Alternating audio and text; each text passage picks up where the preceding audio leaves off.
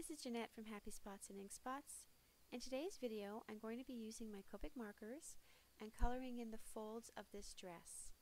I'm going to be using this Whiff of Joy image, which will be available September 1st, 2011 at the Whiff of Joy store. And I'll take you through all the steps of how I achieve this look. Right now I'm showing you the markers that I used. You can see that they're all in the B series. And we're going to get started. I stamped my image on Neenah cardstock with Memento Tuxedo Black ink. I'm going to be starting with B00, and you're going to see what I'm going to be doing is I'm going to be adding that to the areas where I want to achieve the most shadow when I'm all finished my coloring. So underneath that bustle there, there would be a shadow from that. So I'm coloring that in. And then I'm going to be coloring along the fold line right there. And you can see that I extended a little bit past it, coming down along the edge there, and then down another fold line. And you can see that I'm holding my pen quite loosely, and I'm extending past the lines a little bit, trying to give it a very nice light flowing touch that's going to help me have a nice natural look when I'm finished. So I'm coloring in that area there. That looks like it's sort of sitting inside a fold.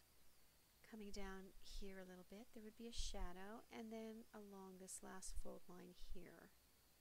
So you can see I'm just sort of following the line and extending a little bit past. I'm going to now sort of join the edges along the bottom of the dress. And then I have that big white space where there's that sort of big overlap. And what I'm going to do is I'm just going to add in another fold just along the center. And that's going to just achieve a little bit more movement in the dress. So now I have that laid down and I like the look of it. So I'm going to go to my lightest shade, which is B00. And you can see I'm just going over that a little bit, softening out the edges of the lines. And this is going to help blend because I have so many colors and because I have such a lot of contrast with my coloring. Right now I really want to make sure I'm getting everything sort of blended out. It'll make my job easier towards the end of my coloring if I've got a lot of blending already done. So I'm just softening out all those lines with that lightest shade. The next color, B21, it's a little bit darker and it's also a little bit grayer than the other two I've just used. And I chose it purposely because it's more gray.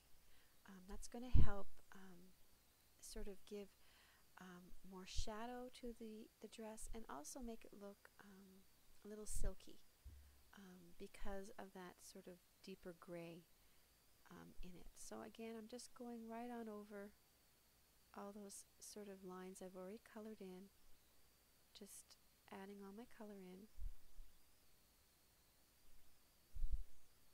You don't have to be rigid when you're doing this. It's nice to have a loose touch. So I'm just coming down along, and you know, if you have to move your paper, that's fine. Move it to an angle where it's easy for you and more comfortable for you. So again, I'm just sweeping up in that middle area there. Okay, so that's done. I'm going to take my B00 again. And again, I'm just going to try to soften out that line a little bit so it's not so pronounced. And you can see that I'm not spending a whole bunch of time doing that. Just very quickly, very lightly. Just want to make sure that I'm blending out those harsh lines.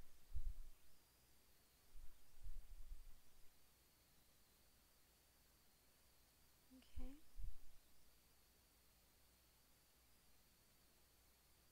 So the next color I'm going to be taking is my B00 again, and again I'm just softening out the lines going along where I've already colored, softening it up a little bit.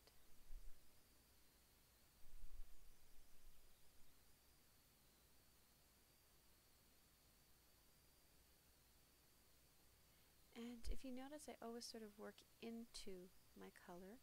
I never work outwards, so I always sort of work into where I've already colored. That way I don't move the dark tones, I don't move them away from where I want them to be.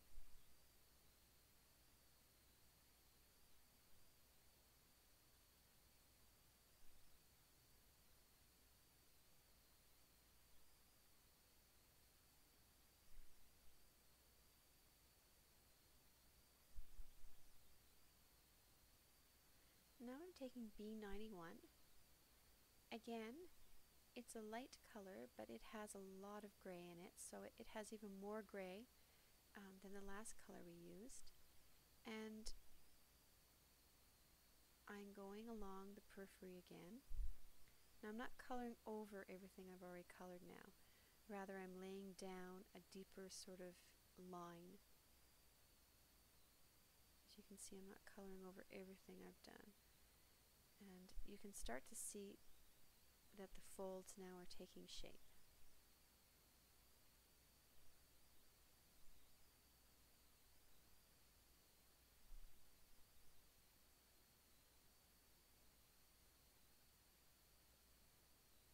At this point too, I'm trying to be careful that I'm not leaving any little white spaces along those lines, just trying to get it all filled in. Now, this is just the way I color folds and clothes. I'm sure there's a lot of other ways that other people do it, so this is just what works for me, and I encourage you to try it out, and of course, you know, work with it in the way that's going to work for you. So now I'm taking my B00, and again, that's just for the purposes of trying to sort of blend away that harsh line. Okay, I don't want that. That's going to ruin the look. So again, just blending it all out.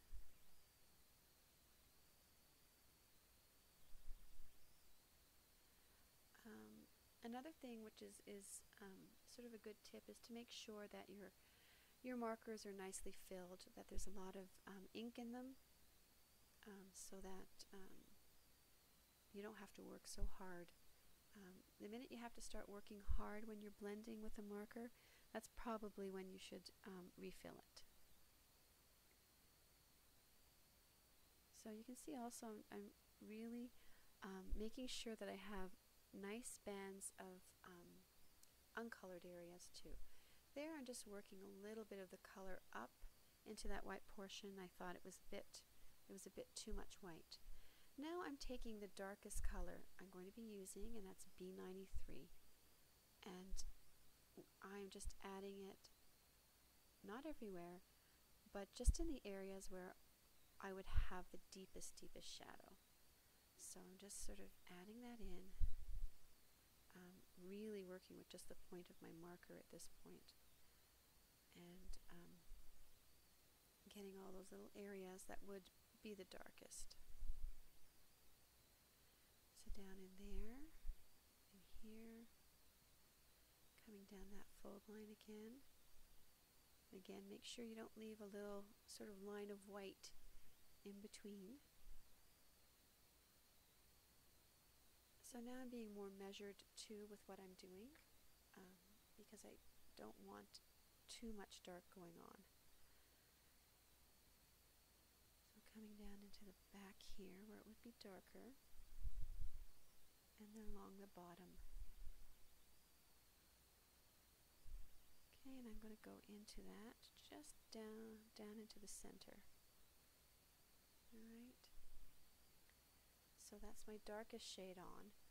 And now I'm going to have to blend out those harsh lines. So I'm going to be working with my lighter markers. So I'm going to take my B21, and I'm just going to go in, and I'm going to blend out as much as I can those harsh lines. So note you want to blend out the line and you don't want to push your dark color back. Okay, there's a bit of a difference there. So I'm very, very lightly going over everything.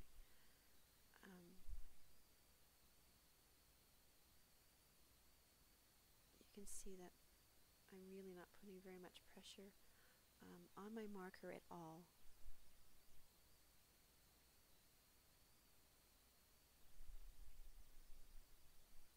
So now I've got my B00 and I'm doing the same thing, just working on those sort of lines, and anywhere where I see that the color is not even, I'm working to blend that out. And before, when I was using my darker color, I was using the tip, and now you can see I've got my marker slanted a bit, so I'm using more the side of that super brush. Now I've got my B00, my lightest shade, and again I'm working on those outer edges, but I'm making sure to leave an area that is still uncolored.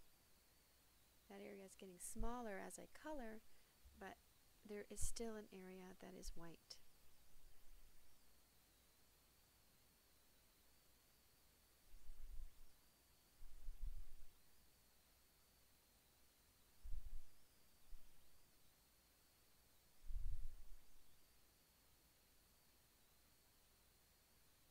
So I'm working up that edge again and just trying to brush out anything that doesn't look nice.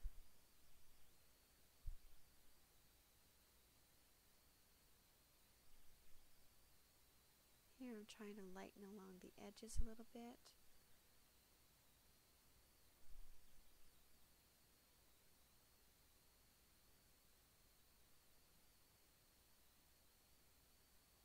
And you can see as I'm working on that as it goes into the darker color, it pushes it aside a little bit.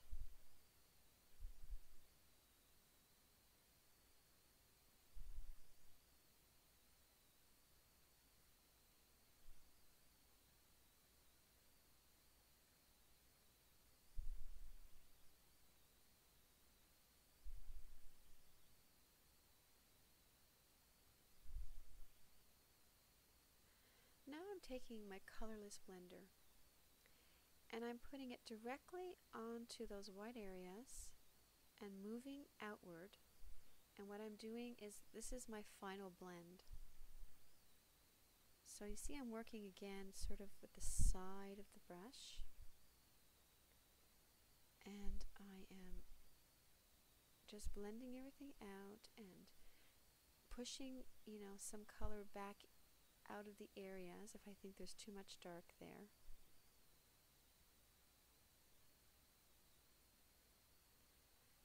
And try not to overwork one area too much, because the colorless blender continues to work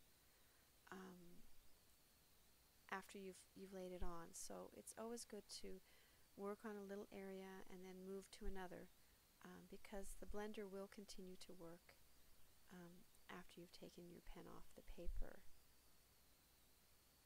So now I've blended out those lines, so the white is sort of blending in now. So now's the time to go in and just, fix up areas that need, a little bit more color in them, a little more blending. So I've got my B00, and I'm laying that in, and you can't tell, but my paper is quite saturated now with all the markers I've been using, so it's blending nicely. So I'm just taking a moment to look at it, and now I'm going to add my B00, because I felt that area needed a little bit darkening, and just sort of adding it here and there, darken up some of the areas. So you can see it's a process. You have to go back and forth until you're satisfied with the look. So thanks for joining me. I hope this helped.